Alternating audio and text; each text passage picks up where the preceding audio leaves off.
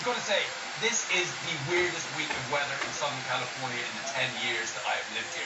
We had a team out here on Tuesday. It was 106 degrees.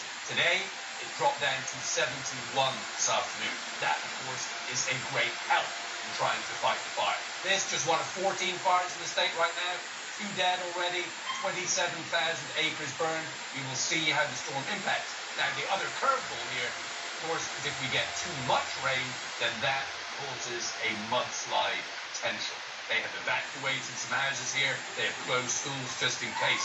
You know, it is an age-old problem. You get too much water falling in burn scars, that can be devastating. We saw it back in 2018 in Montecito here in California. Mudslides and burn scars killed 23 people.